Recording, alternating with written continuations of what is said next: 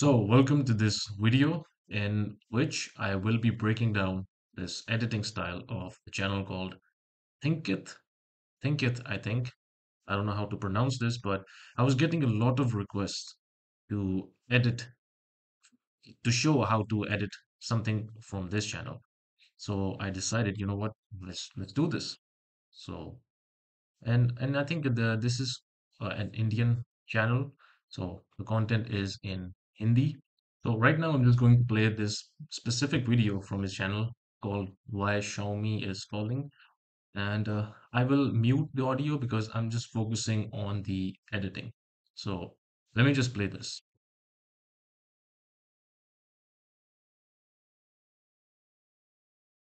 Okay, so right here I found something. Uh, right here, let's try to make something like this. Right here. So as you can see, like this guy comes in and then he has this like logo of the company in the background, and then it just changes into a building. Then we have some text. So yeah, I think let's try something like this. So let's do that. So in order to get something like this, of course, I will need to get the right assets. And for this one, I don't think it will be very hard to find because it's just the image of the person. We can literally find this. We can find the logo as well, and we can make the background right in DaVinci Resolve and text too. So right now, I'll just s- uh, go ahead and find the right assets for this, and then I will get back and we will start editing in DaVinci Resolve. Okay, so I went ahead and added some assets to DaVinci Resolve, and you can find these from the link in the description. So go ahead, download this, and come back in DaVinci Resolve. Make sure you import them and create a new timeline. I'm just going with the default settings, so you don't have to worry about this. And the first thing is a fusion composition. So I'm just going to use a default fusion composition because right now we're just doing like a simple effect, nothing too fancy. I just want to show you the editing style of this channel. So let's go ahead, drag in a background and also press Control Space, search for grid. Use this grid right here, the one above the grid warp, and then connect this with the media out. So now you can see we have that background already. Kind of looks like it, but we still need to make some adjustments. So over here, we're going to make some adjustments. Let's go ahead and change the major line spacing to 0. And now let's go ahead and increase this. So you can just use zoom to increase this right here.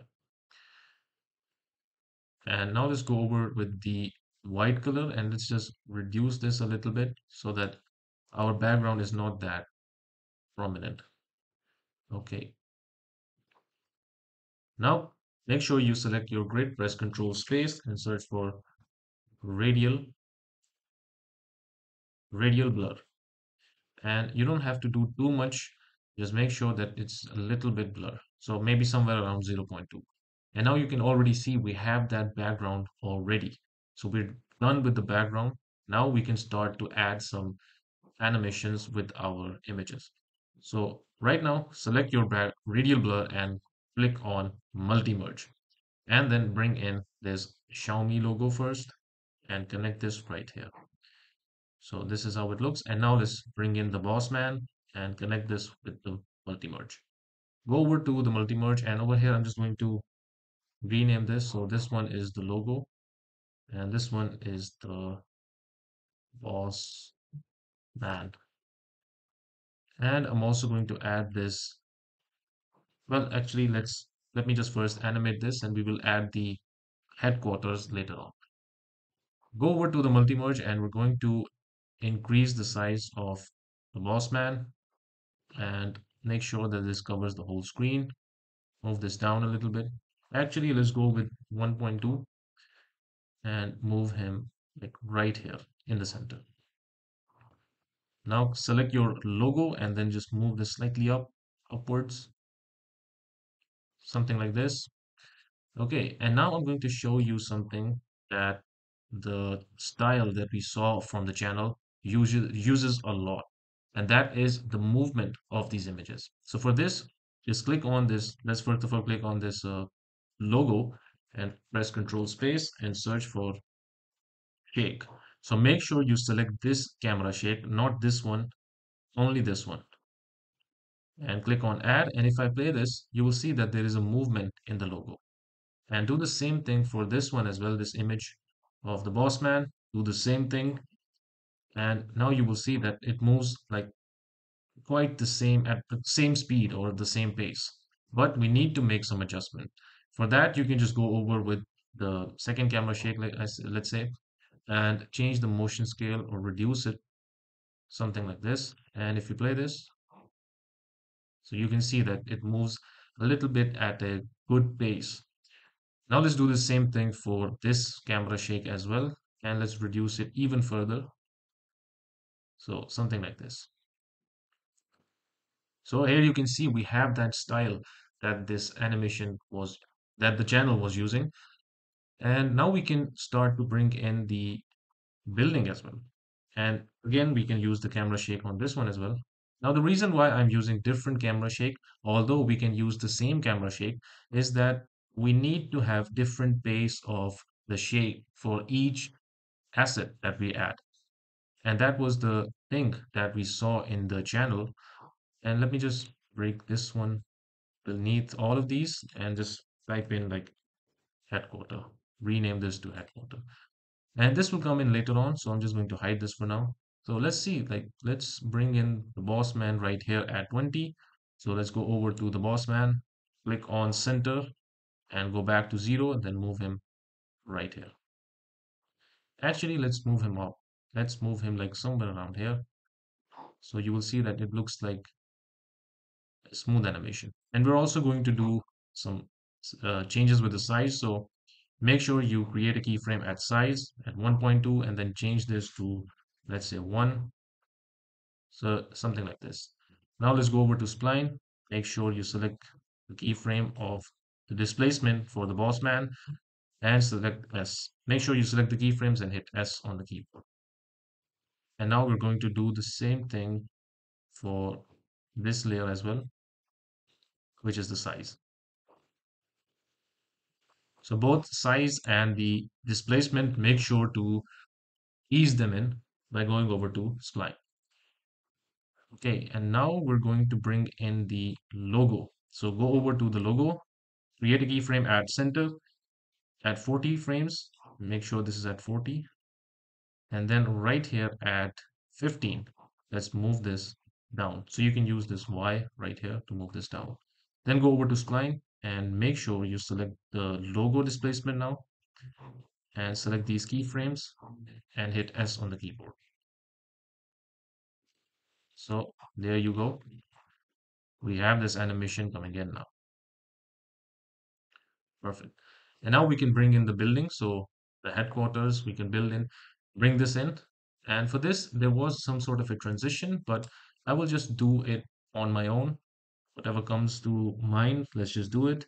So for this, I'm going to bring in, let's say, a rectangle maybe, and connect this with the media N2. Actually, media N1, because that's the logo.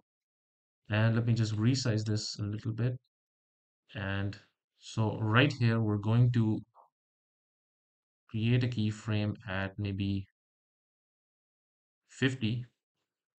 So let's create a keyframe at 50 at width and the height. And let's go over at 70. Actually, let's go over at 60 and decrease this like this. And we're also going to change the soft edge a little bit. So if I play this right now, this is how it will look. Make sure this is not too much, just a little bit. And right here, we're going to also bring in the animation, the building, the headquarter building from beneath it. So we're going to do the same thing, but in the opposite direction now. So first of all, just make sure you increase this and go over at 60 frames, create keyframes for the width and the height, and then go back to 50 and change them. And again, do the same thing, just add a little bit soft edge. So here you can see a nice looking transition that you get.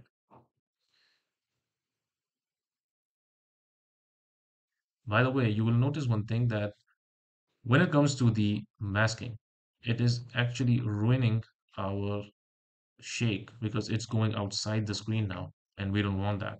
So what we can do here is, so one way of coping with this is go over to the camera shake of this building, and from here just change the tilt amplitude.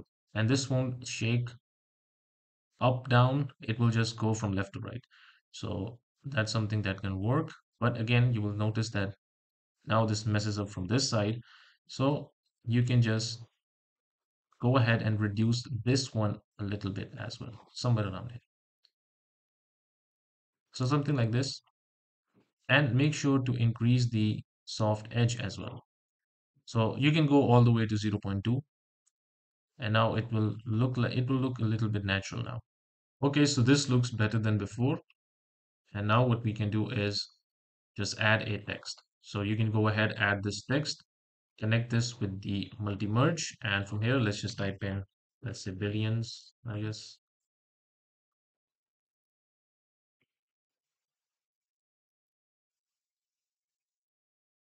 And the font, let's just stick with Open Sans for now and go over to the shading.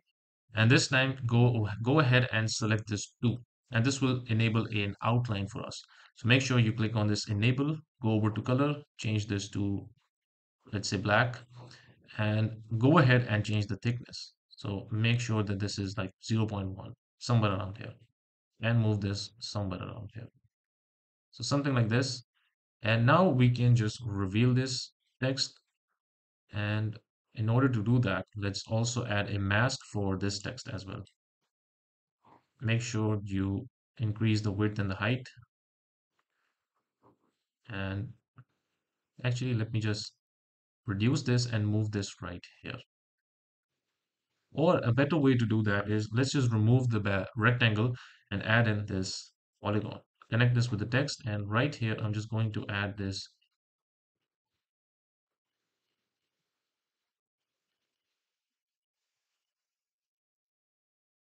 So make sure that you add like something like this, create a polygon surrounding the boss man. And what you can do here is to move the text in from this. So right now you need to go over to the polygon and click on invert. And now select your text, and right here at 80, go ahead and create keyframes at layout over at center. Now go back to, let's say 60, and move this right here. So if you play this, this is how it will look. Actually, let's go over at 70 and then move this right here. And I'm going to remove the keyframe at 60. So if you play this now, this is how it looks. And again, just make sure you increase the soft edge for the polygon as well. Something like this.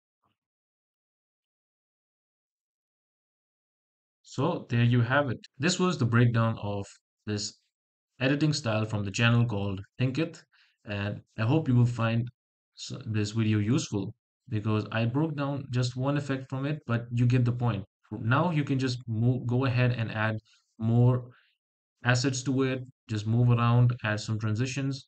By the way, when it comes to transition, you can simply just go over to video transitions and add some transitions from here. So for example, let me just say that if I duplicate this, then let's just add this blur dissolve. And if I play this, see? So just imagine that there was another, you can say a different animation, a different fusion composition, and you just added some transition between them. So this is how you can create something similar to that editing style that we saw from that channel. And again, this is it. This is the end of the video. I hope you will find this video useful, and I will see you in the next one.